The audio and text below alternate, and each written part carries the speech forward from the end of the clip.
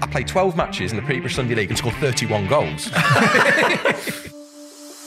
And these two lads came up to me really aggressively. What's this about you burning £20 notes? And anyway, my dad did some research on him, and he was part-time agent, part-time stuntman. Through to put Paulo Wanchope through, clean one-on-one, did a Rabona. I remember he come over to me and give me a high five. I thought, fucking made it here. And I thought, and I'm thinking, why has no one else got a car sticker in the fucking window? Why is it just me?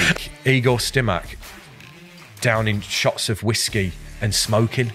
I remember being so disappointed. Knee slide across the dance floor, and I remember finishing my knee slide, looking up, and fucking Jim Smith's looking down at me, fucking shaking his head. Reflect back, I was probably the lowest paid centre forward in the Premier League, and I needed to fall in love, not just being a footballer, but falling in love with the football team, because I was such a massive football fan.